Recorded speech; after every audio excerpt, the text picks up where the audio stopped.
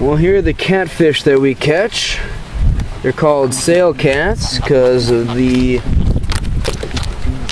sail that you can see up there extended on his back, which is sharp. It's caught into the bottom of my foot a number of times. Hopefully you can hear them. They also like to bark at you.